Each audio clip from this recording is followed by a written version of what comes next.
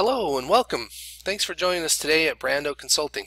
In this video, we're going to take a look at solving a unit of measure problem. So, in this example, we purchase a perfume ingredient from a vendor, and for the longest time we've been purchasing this in gallons. But this vendor called us one day and said he's only selling it in kilograms now, not in gallons. So we'll come here and click Edit, click on the unit of measure drop down, and you'll see that kilograms is not an option. So what I've done is I've gone to the unit of measure screen under Setup, Unit of Measure. I've gone to kilograms and I created a conversion to gallons. Well, then why doesn't it show up? You might say, we have the unit of measure conversion from kilogram to gallons. Well, you'll notice back here on the part, this part here is in the unit of measure, the base unit of measure of fluid ounces. And currently, the only conversion from kilograms is to gallons. So, to make this easier, we're going to add one more conversion from converting kilograms to fluid ounces. Fishbowl says, hold up, a kilogram is a weight, fluid ounce is a volume type unit of measure. We say, yes, we know that, but we're still going to do it anyways. And then the next step, we want to look up what the conversion multiplier is. So we'll go to our trusty friend Google and say convert kilograms,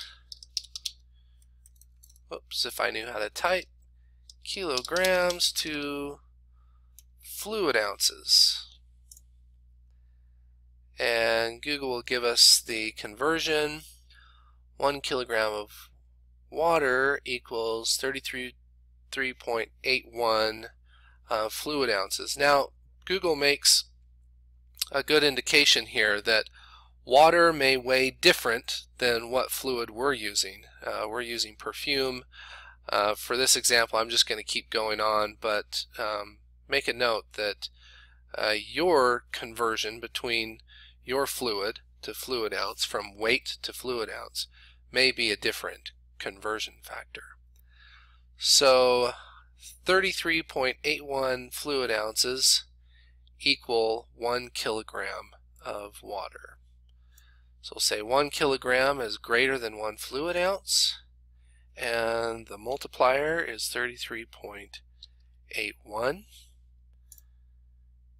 Finish. Save. Nothing happens unless you save. Let's go back to the purchase order, click Edit, look at the drop down, and voila! Now we can convert it to kilograms.